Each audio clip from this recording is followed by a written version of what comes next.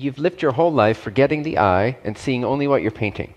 So picture a painter it starts out at a clean canvas when you're young, when you get born. It's a clean canvas. It's like, whoa, full of possibility. You're always happy. And then you start painting, and the more strokes you place on the canvas, the more interested you become in what happens to the strokes. If they're perfect, or in the beginning you're just like, yeah, yay, look at this. This is a horse, but it's like something unrecognizable. But anything can be anything, and it's fun, and it's joyful, and it's spontaneous, and you're still natural, and you're not attached to it. You just do it. You're not judging it, and you're not judging yourself by it. You're not believing that you have anything to do with what you're seeing. That's why you're so damn happy. It's like, I'm just seeing this shit, but it's got nothing to do with me. Yay! But then you get invested in the dream, and you start to believe that it actually says a lot about you, that you are somehow tied to the forms that you're painting, that you're dreaming. And so you believe you're attached to what you're seeing. As a result, you start to generate lots and lots and lots and lots and lots and lots and lots of layers of self-image, what you believe you are, using pictures and words that other people told you, and da-da-da-da-da, and it goes on and on and on and on and on, until you can't feel yourself anymore, and you're just this cesspool of thoughts. And remember, the only way to get out of it is to shut up, because you don't have the clarity to dream consciously quite yet. You may like that idea of you create your own reality, but good luck. Until you clear out your closet and you know what it is you are, you will not be able to make any profound alterations in your experience. Because you'll just be slamming thoughts into different kinds of thoughts and trying to make a difference. And it makes a bit of a difference. You are the creator, but it's so frozen in concepts. The freedom, the power that you are as a consciousness, as an infinite creator, which created all the universes and all the evolutions and all the cycles. That is you too. But you've reduced it to, I don't like what this person is saying about me.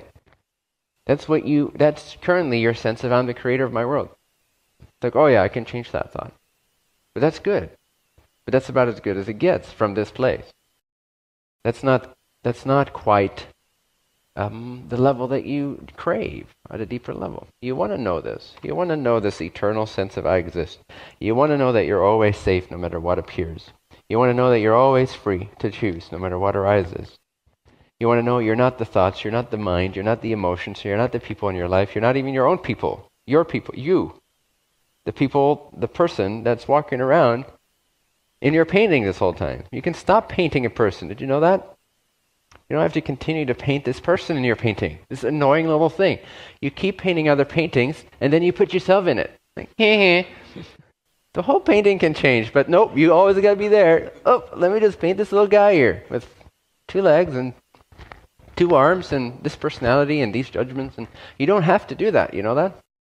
You can just paint an entirely new scene and leave yourself out of it. Shut up. It's better for everything, especially yourself. Because it's in the absence of the little me, repainting your little me, it's in the absence of that. It's in the shutting up that something bigger opens up to this and even begins to open up to that. Because this, just like the dream does not exist apart from the consciousness which is dreaming it, or the beingness which is projecting it, so too does the whole dream and the dreamer and the consciousness not exist apart from or outside or without the absolute. When the whole dream disappears, the absolute remains. But the absolute will never disappear. It doesn't depend on the dream. That's why we call it liberation. When you have this actual penetration, direct contact experience, which is not an experience as you know it, it's an instant comprehension of infinity. As infinity, non-separate, you are infinity. Therefore, there's nothing else appearing to you. You're not aware of a world, because that duality, that only exists in the illusion. So in that moment, why do we call it liberation? It's because it's liberating.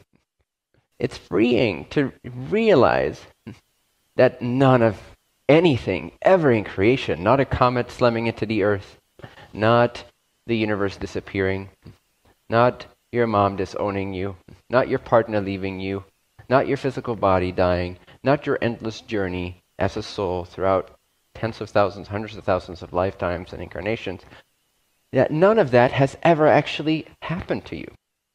That's liberating.